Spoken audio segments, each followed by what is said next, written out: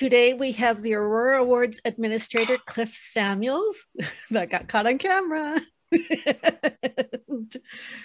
Welcome, Cliff. Good morning. Thank you, Rhea. Good morning. So let's start with the beginning. What is the Aurora Awards? The Auroras are one of Canada's longest science fiction fantasy awards. We've been around since 1980. Started in Halifax. It is a fan-based award, and that means anybody in Canada can become a member of the society for a very minor fee, and they can participate in the awards, whether it's nominating works or it's voting for the awards.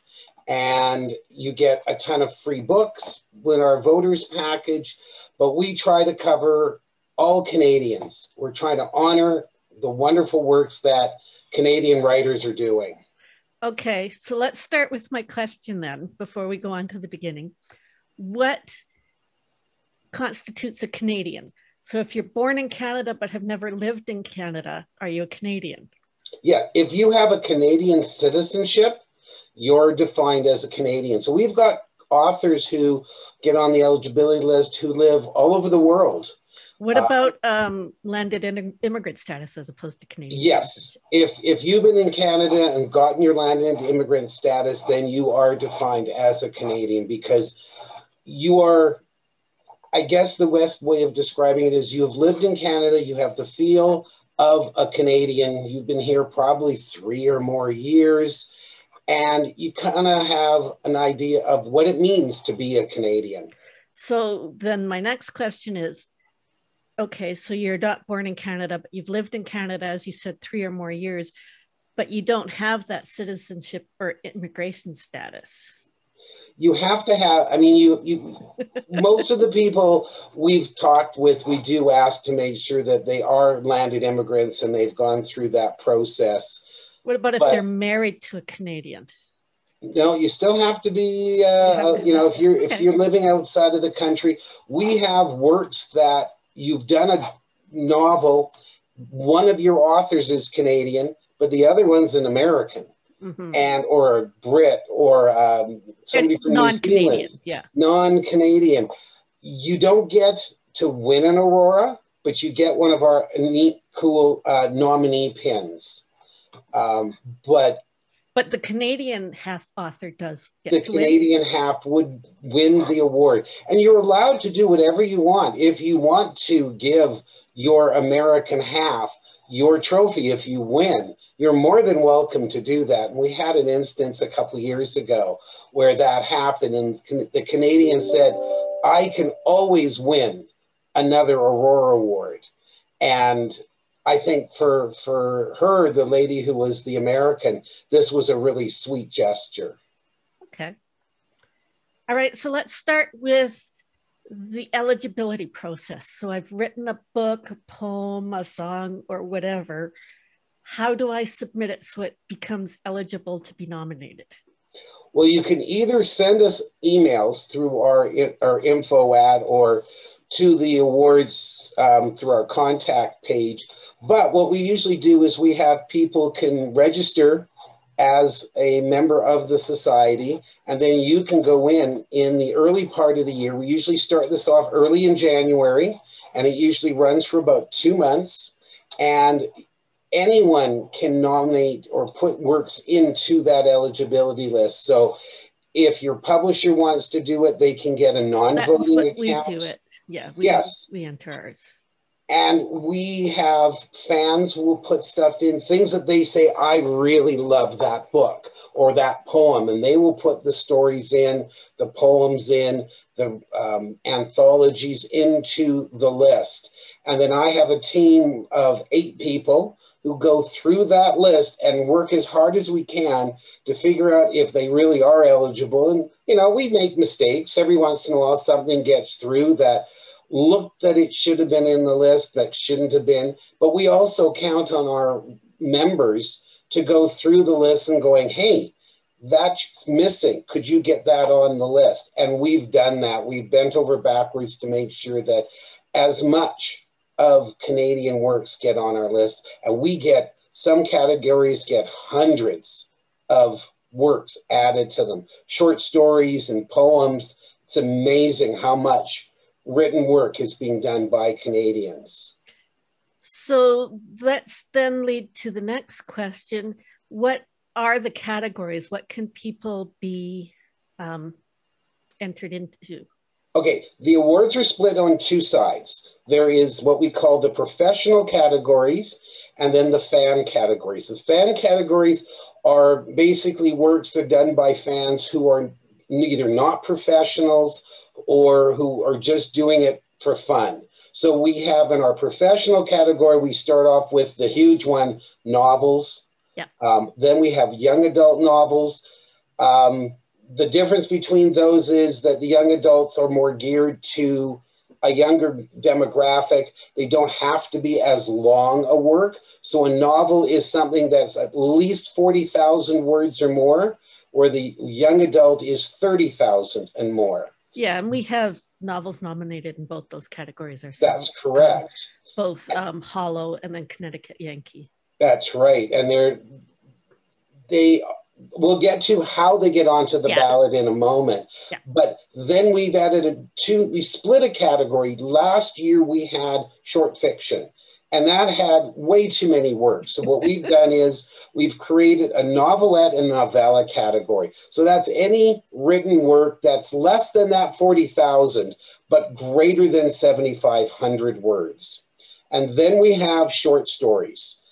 And those are, of course, the works that are 7,500 words or less. Yeah, like All Cats Go to Valhalla. That's right. So you'll get a short story within an anthology or online, various places, magazines. Then we have our graphic novel comic category. So these ones are basically illustrated works or comic books or web comics. Just a huge range now. And I have a question regarding that one, because I personally know of a graphic novel in the works. It's written by an American, but the artists are Canadian. And of course, where it all depends on where the author wants their work to be. Some things are minorly illustrated. They've just got a few illustrations, where you've got ones that are actually. No, this is a graphic novel. This is okay. Well, we can get into that one when we get down to it. Because I know you have an artist category too, so it's. We do. So we have poem and song, which is the song lyrics, and these can be published, or if they're a music that has been performed, it's the lyrics from that song that can be nominated. And then we have related work category, which is basically, it's everything that doesn't fall literary wise in the previous ones. So you get magazines, you get anthologies. That's correct. And Swashbuckling Cats is on the list this year. We have things like podcasts that are professional podcasts. And that's where I was nominated, because I'm a nominee in that category for World Fantasy when it came out several years ago. Yes. And there's a lot of podcasts that are just done for the fun of it. Mm-hmm. And those are going to be in the fan category. But the ones that are for publishing houses you're being paid to do the work, those would go into the professional category. Right. You're right. Then we have the visual presentation category, which is probably it's the only non-writing or book-related one, but this one deals with TV shows, movies, and it's based on the either showrunner or the director. So if you have somebody, a number of years ago, we had Blade Runner that Denis Villeneuve had done. He is a Canadian director out of Quebec, and he was nominated for his work. We've got a work this year, The Umbrella Academy, which Steve Blackman might be living in the States, but he's Canadian. And of course, the show is filmed in Canada. But it doesn't matter if the show is filmed here. It's the person who's managing it, who has the vision of where that show is going. The next category and the last one in our professional categories is artist. Yes. And this is an unusual one that it's not for a specific work of art. It's for the body of artwork that the artist has done during the year. So we've got somebody like Swati Chavda, who has done art, maps, book covers. So she's done a whole range of things, but not just the cover to a single book or theories of, let's say, we've gotten cases where the artist is a house artist and they do all of the art for a specific publisher. So if the cover from, let's say, one of the Tyche books was done by a Canadian, last year it was Jim Beveridge was nominated. That is correct. And Jim isn't on the list. He's been on the list a number of times because you've had some wonderful covers. Then we have our fan categories, and this year we've only got 2.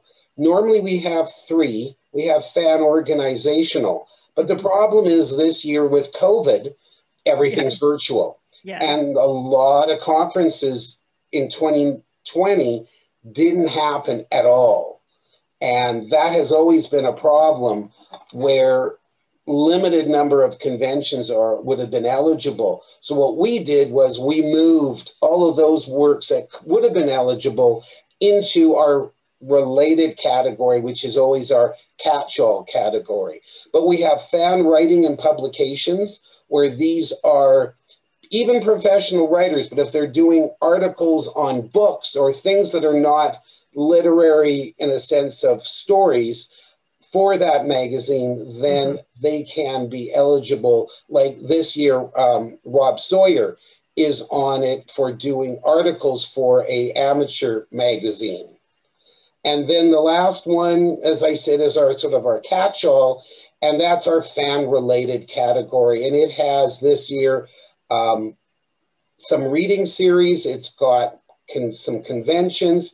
It even has the 2020 Aurora Award ceremony, which was done virtually last year. And I think for a lot of people, that was one of the best attended Aurora Awards we've ever had.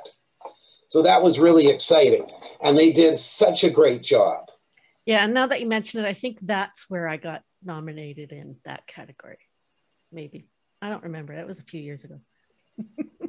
Sorry, I don't have my list. There's not been hundreds and hundreds. The awards have been going on since 1980. I know. So, it's not important. It's more self-aggrandizing. You know, it's like, okay, so all these things, when they're put on the nominee list online,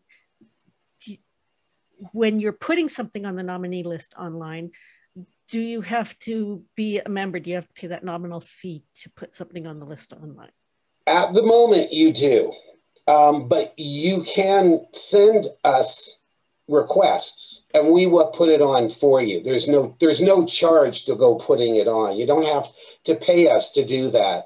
We always appreciate when people become members and participate in the eligibility list.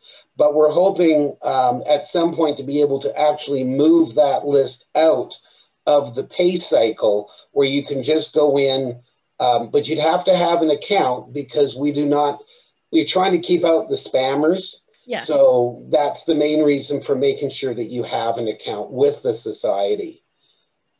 Okay, so you have your list of all these works that are eligible in the various categories. What next? How do you get them to be in the nomination process? Well, what we do is when somebody submits something, it is sort of done as we have to look at it. Then what we do is we go and verify as much as all of the things that we've seen.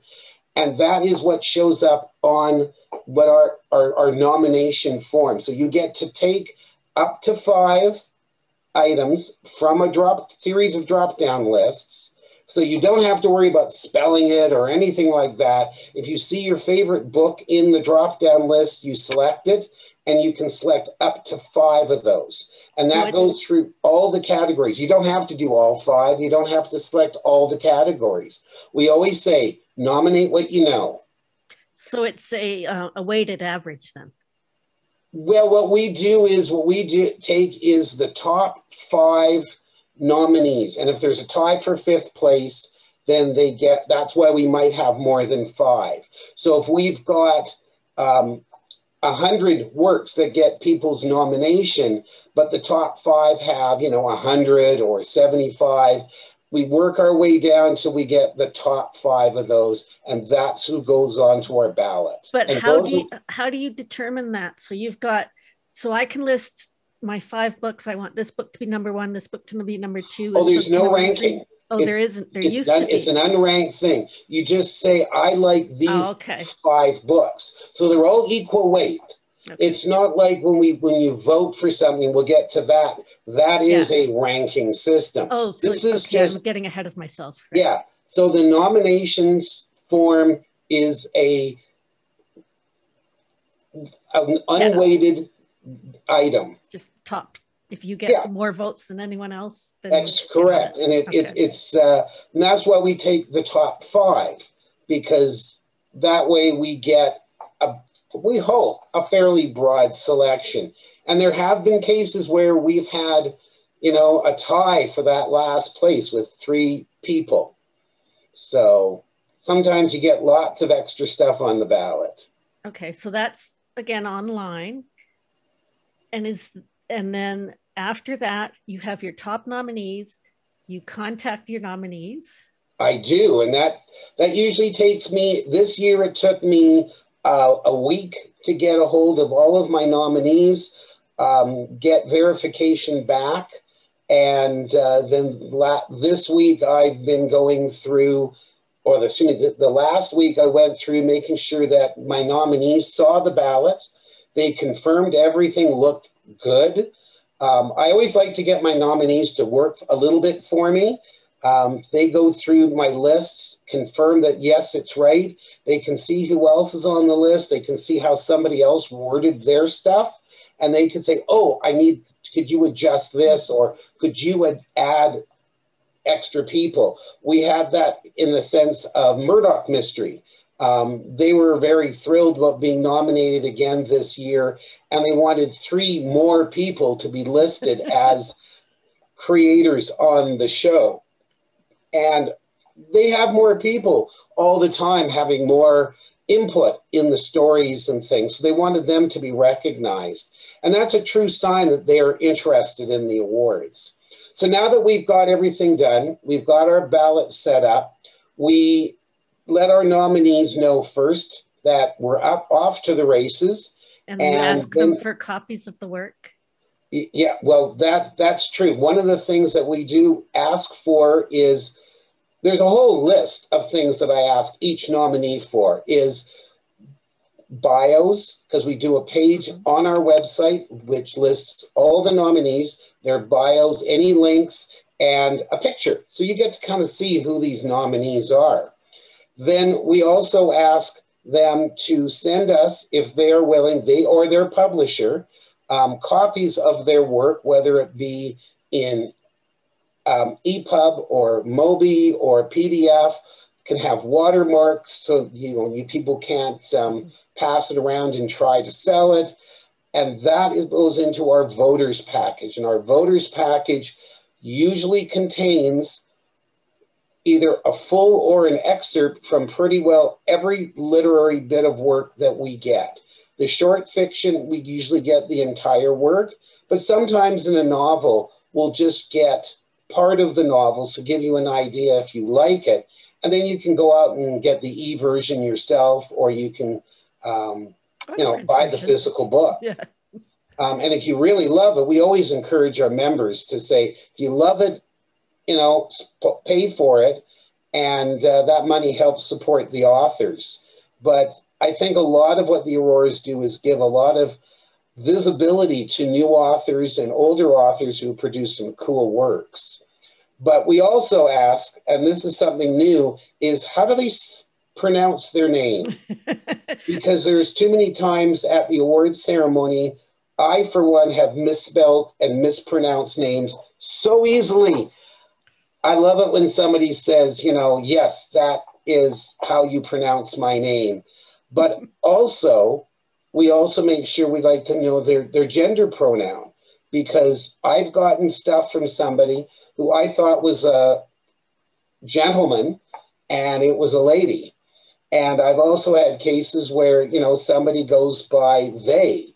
So we try to accommodate everybody and make them feel as comfortable and being part of the awards as we can. Well, as someone with an unpronounceable name. Well, being that I know you, yes. Yeah. But our host last year and the gentleman who ran the awards, yes, most people mispronounce his name, and he has done a video online on how to pronounce his name, and it's most entertaining. But as an MC for the awards, he was so appreciative of people giving him spelling correctly and phonetically of their names. But now that we've done that, we create a voters package that members of the society, paid members, can download onto their computers and then import into whatever e-reader that they like. So if it's a PDF or it's an EPUB or a Mobi file, or, I mean, some cases we've gotten Word documents, so you can read them either on your computer or a handheld, which really helps a lot of people get access to a lot of these works, because I know for me, you can get good information on a novel, but try to find a short story. Yes. These days, I mean, it is so difficult. And those are the ones I find are the most enjoyable to read, because I get a quick glimpse into a new author. Okay. So you've got these you've got your list of nominees, you've got your voter package that paid members. How much is a membership, by the way? $10. Yeah. I mean, it's cheaper than a paperback book. I know. And that's for your annual membership, and you will most likely get most of the novels, young adult novels, novellas, which these days a novella is like a small novel. Yep. And the short fiction. A lot of times we get either links or the graphic novels, the anthologies. So you get a lot of great stuff. So for $10, it's a really good deal. So now you have your list of nominees. Your members have the books so that they can read them ahead of time. Next is the voting process. That's right. And in the old days when I was a young thing and didn't have gray hair, we used to start voting off right away. We would get you in there, and we don't do that anymore. We want people to have read the works, get an understanding of what they're going to vote for. So what we do is we give them the summer to read. And then later in July, and near the end of July actually, we will open up voting for 5 weeks. We usually find that's more than enough time to get people to vote. And at the beginning of September, we'll close the voting off. And at that point, I will take those votes and tabulate them. Now, the voting is different than nominating. Yeah, we use what they call the instant runoff process, or a ranked voting system. Some people used to call it the Australian ballot system, but that actually is not the right name for it. It actually is, it was never invented in Australia. What the awards do is when you are voting, you get to pick your first choice. Then you pick your second. So what happens, it means is, if your first choice gets taken off the list because it's the lowest that people have been nominating, your second choice goes into the works. So you get to your first, your second, your third, your fourth, all the way down to the end. Now, if you dislike everything in a category, you don't think anything should be nominated, which is pretty hard in these days, and based on our list, I think you'd be finding it hard-pressed to say that. But we do give you that option of saying none of the above. So you could pick your first choice and your second choice, and then say, I don't think the others are qualified, or somebody shouldn't have been on the ballot. But we only say, use that with a really, really huge grain of salt, because that none of the above should only be used as a last resort and not used if you don't know the category. So if you don't know anything on a category, you don't have to leave vote. It blank. Yeah, that's what that's what I tend to do when I vote is, yeah. And even the novels, I don't get to all of them. So I'll vote, 1, 2, 3 and leave 4 and 5 blank. And that happens to me a lot. There's categories that I don't really know. Yeah. And, but that's what the voters package is there for, to help you get that knowledge. So let's say you can read all the poems. Mm-hmm. And if you get out and say, you know what, I didn't really like anything, they're okay, but I'm not going to vote for anything. That's fine. You don't have to. But when I take those votes, what I do is I determine how many first places have happened. And if a work in that category gets over 50%, then they've automatically won. Mm-hmm. But if they haven't, I take the lowest one out.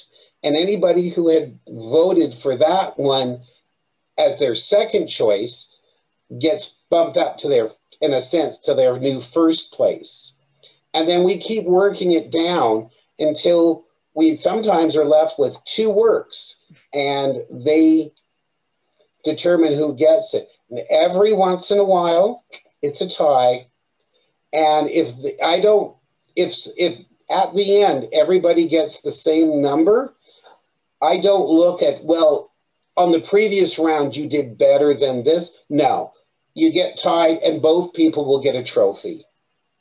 So, speaking of trophies, as you said, Murdoch Mystery has what, 5 people under their list or something like that?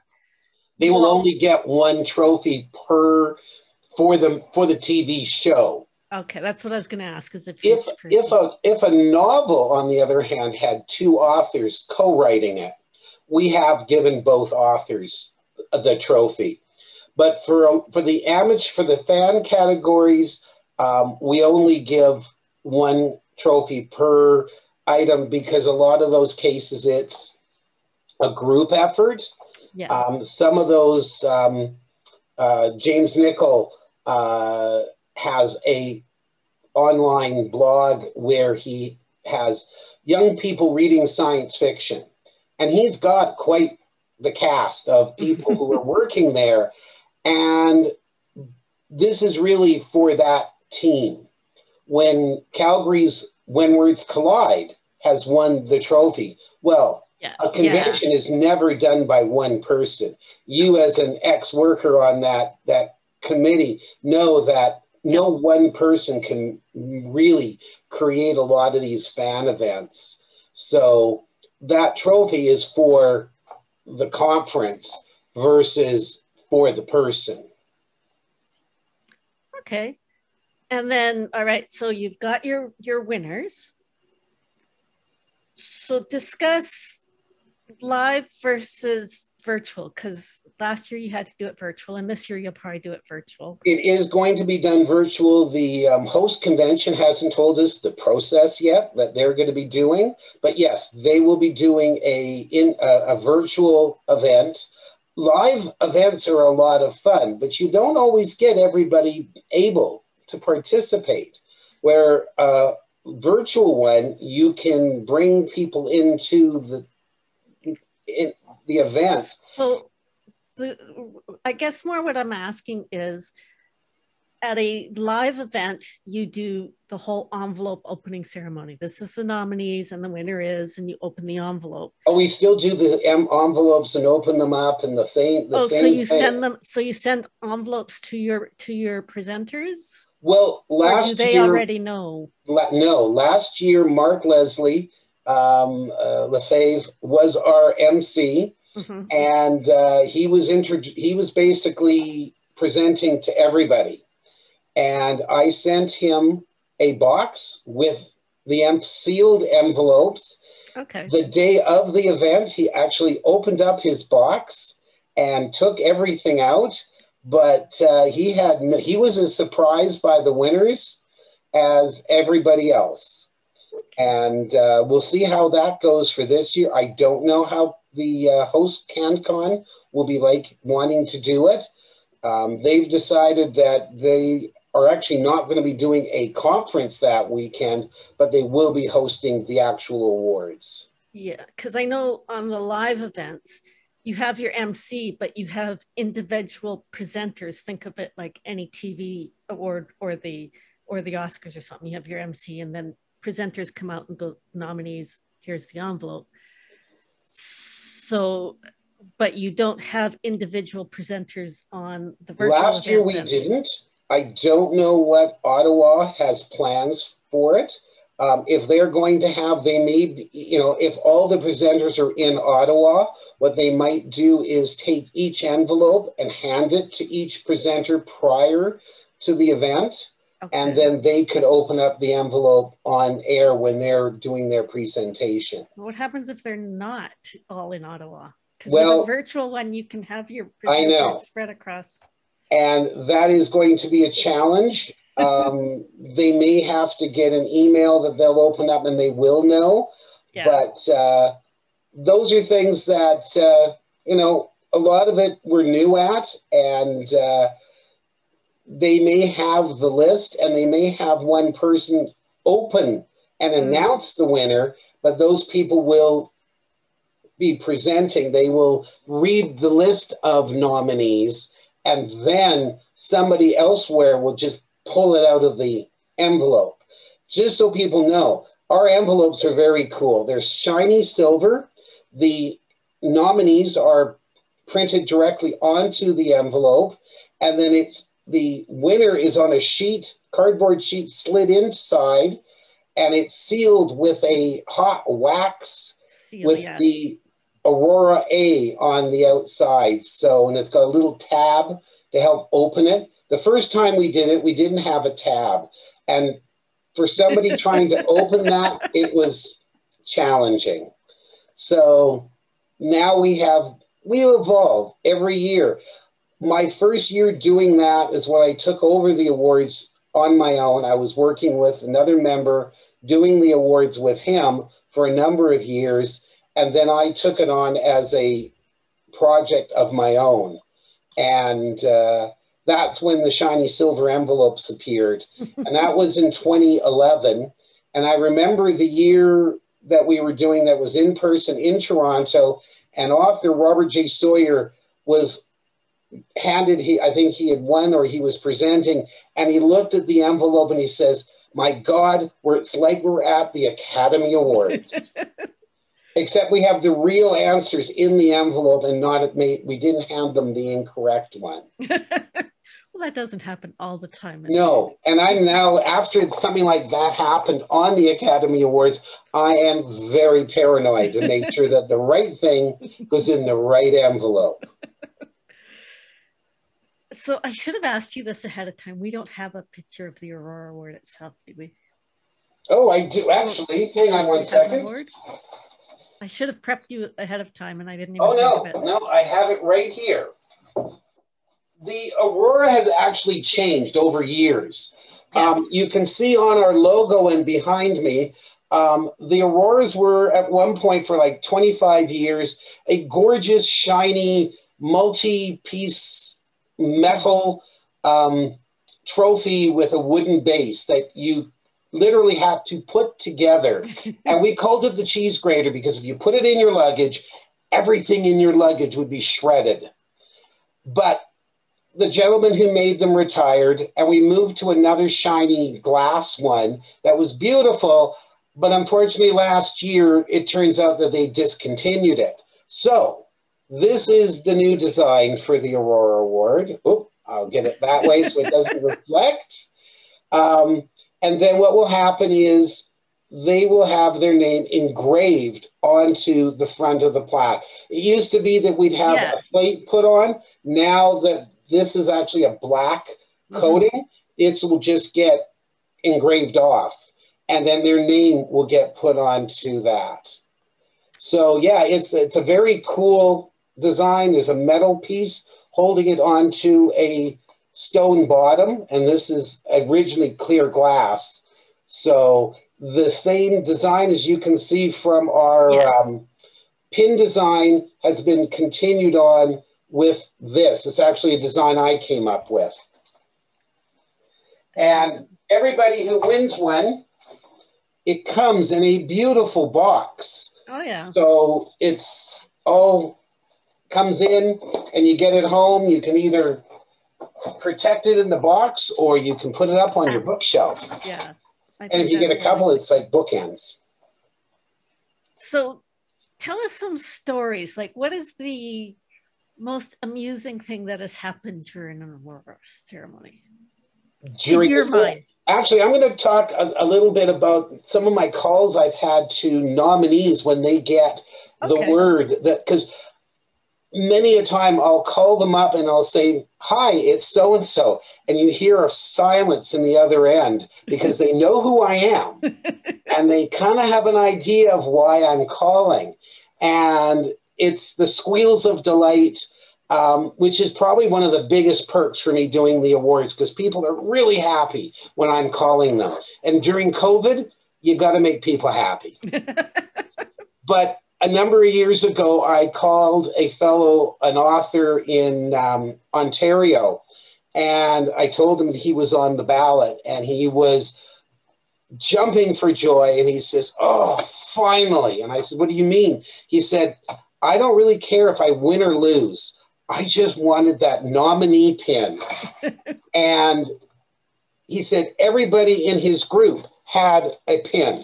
These are the pins themselves. Yeah, I have one. Yeah. So it has the word Aurora up on its side, and everybody in his writers group had a pin. He didn't have a pin. And for him now, this was his sign that he was part of the gang.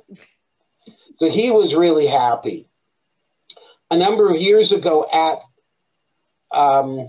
actually it was in, I think it was in Toronto, at the awards ceremony. I had authors, of course, they come up to you and I know who won. And they're kind of looking for clues. They're kind of giving you the look, and they want you to, you know, give them a little wink or whatever to sort of say, yeah, you won, you did.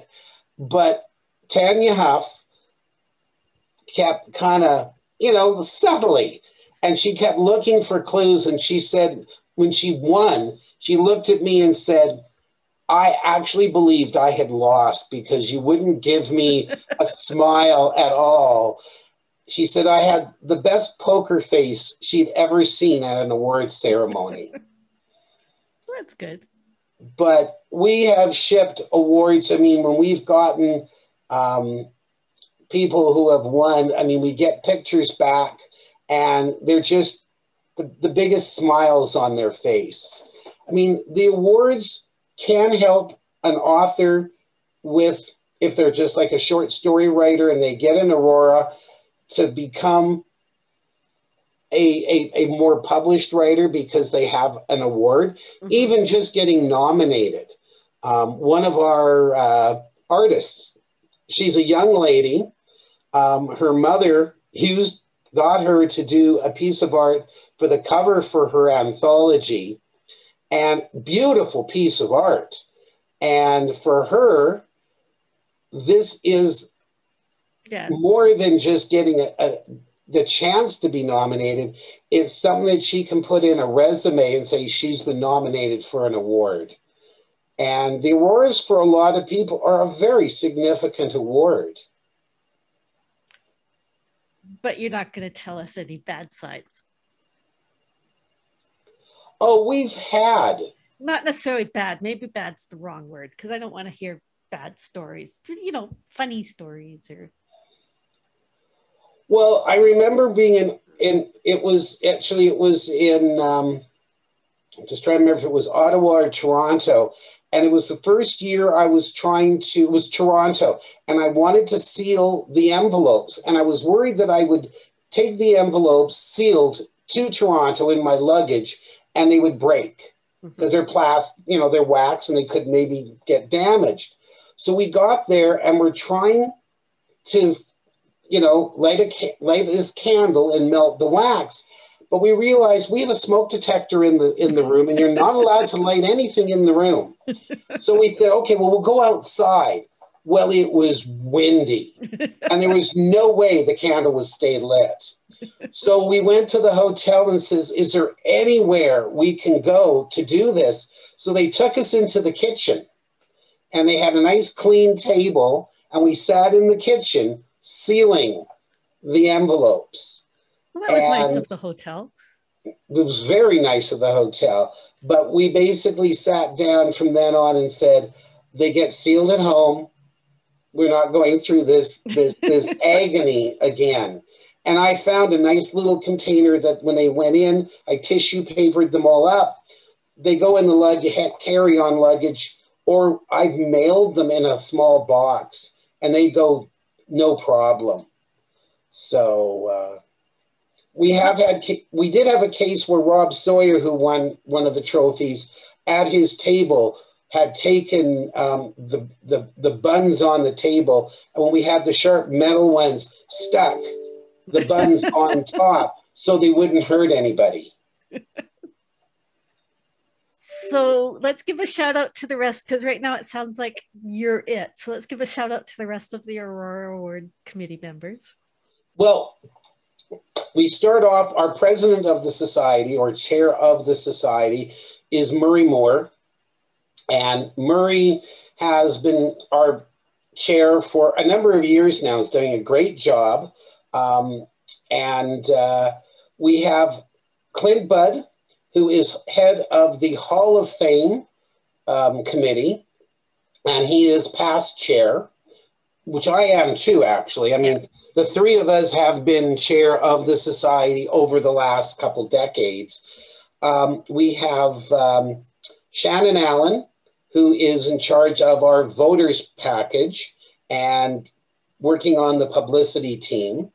Danielle Stevens, who is out of Gibson's and, the Sunshine Coast, where Clint is, and she's also in our publicity department, and which is a huge area that we're trying to expand.